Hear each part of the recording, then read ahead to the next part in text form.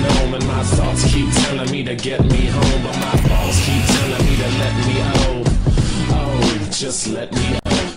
How's it going, lads? Marshall here, and welcome to another FIFA 15 player review. Now, on FIFA 14, Beast Mlapa, he was one of my favourite players, so I thought, you know what, let's review him. And if you do want some coins before we get into it, head over to FIFAninja.com and use that code right there on the screen, M89, to get yourself 5% off. Every link that you'll need is in the description. Now, Mlapa's not going to cost too much. 5k on the Xbox, 3.5k on the PlayStation. He's got a 3-star skill moveset, a 3-star weak foot, medium to medium work rates, and he is 6'4" tall. Now, he's 6'4" tall, he's got 85 strength and 87 sprint speed, so he is the kind of epitome of a train. He will smash through anything on the pitch on his way to the goals. Now, his finishing isn't the best in the world, but in game he can score goals, so in game his finishing is okay. But like I said, he's like a bloody train. He's ridiculous. He just runs and runs, and he's got this power, he's got the strength, he's got the pace,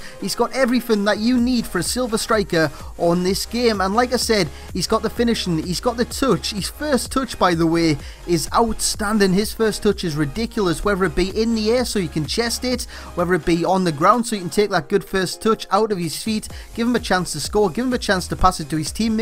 Every single time, it is perfect. Now, his pros, strength, you can't get away from that. He's so damn strong, it's ridiculous. Any kind of one-on-one with defenders where you have to use your body to shield the ball or your body to power past them, Mlapa has got that in bags. You just seen it there, off the ball, he was pushing his marker all over the place. The ball came over the top, he pushed him out the way and just went through on goal. And that's why that guy slid tackled me there, because obviously he's 4-0 down at this point. Mlapa just dominated him that game, and Mlapa went through and scored yet again, winning the ball back with his strength and having a pot on goal. And what a strike that is from Mlapa. Now, his other pros, height, of course, he wins every goal kick, every free kick, every single cross.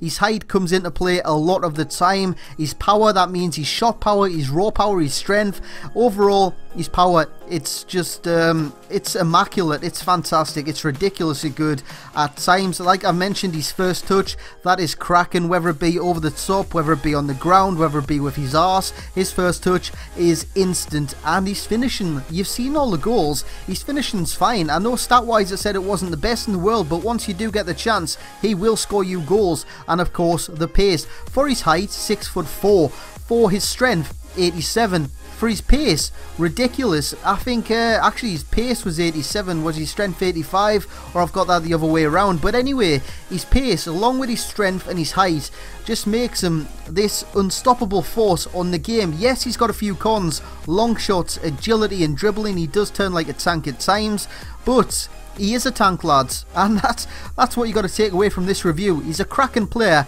and he is very cheap. So guys, go out and buy him, go out and try him, and let me know how you do get on in the comment section below. He's getting an 8.8 from me, and that will be it for this review. Smash the thumbs up, subscribe if you're not already subscribed. Catch you all next time, lads.